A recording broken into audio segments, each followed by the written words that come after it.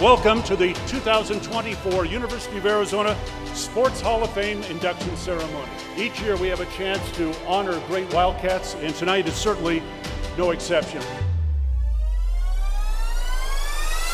Man, God is good. It means a lot. There's a lot of hard work and dedication that gets put in. So to get that notoriety after seeing so many like me before, it's awesome. I mean, I'm very, very humbled. This means everything for me. You know, it means all the accomplishment that I did in University of Arizona.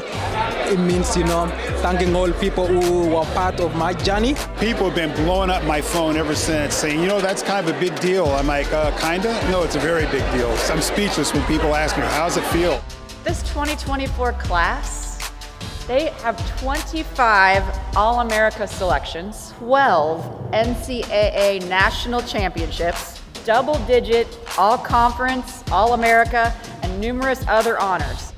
You know, every year I say it's historic, but it truly is tonight. You know, we have a team physician who's the very first African American to ever be a team physician at a Division I institution. We have, you know, NBA players. We have national champions in track.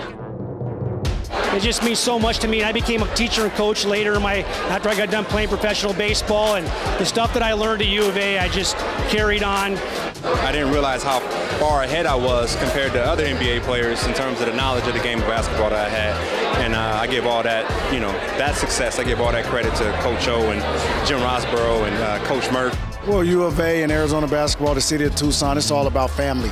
And the support they've given me throughout my career, not only while I was a Wildcat, but even after, once I went to the NBA and played as many years as I did, they will always support. So many things that I do now, I can look back to my time at Arizona and shape me into the woman that I am and, you know, pave the way to the life that I live now.